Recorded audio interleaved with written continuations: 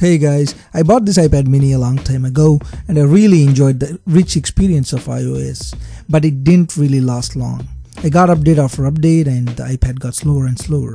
In this video we are going to look at the iPad mini running iOS 9.3.5. Let's do this.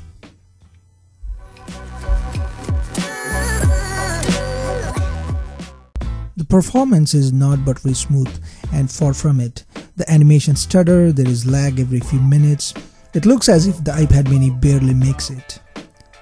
I really feel nostalgic about iOS 6, which it ships with, and wish I could go back to that. Don't get me wrong, but it's functional, it does the job, it's okay, but you expect more and you get disappointed. But hey, let's do some tweaks to make it better. So the first thing is to go into settings and disable all apps for spotlight search.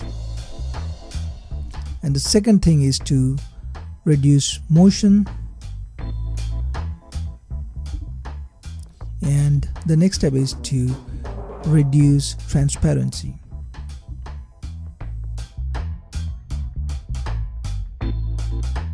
Now this makes it much better. Yes, we do miss fancy animations and aesthetics, but I would prefer performance over aesthetics any day.